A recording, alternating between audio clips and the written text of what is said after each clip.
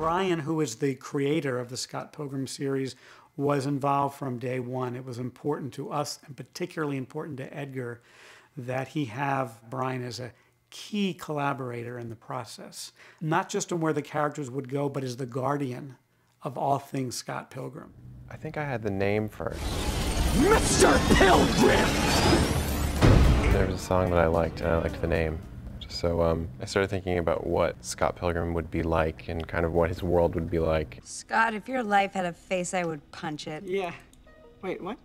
It gradually came to be like my life. I lived in Toronto for a while, then I was in a band, and then it had this whole other element of romance and evil ex-boyfriends. That was just me trying to clear out all this weird nerdy stuff from my head.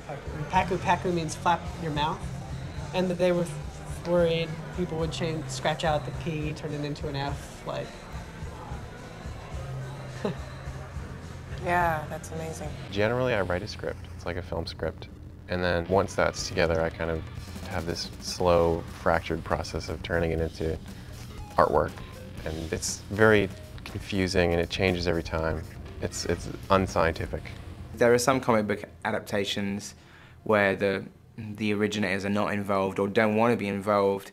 And I think if that had been the case with Brian, I probably wouldn't have done the film at all. He's the best guy. He hasn't been defensive of his work. He's been really trusting and at the same time very honest if he doesn't love something. So I think the three of us have worked together really well.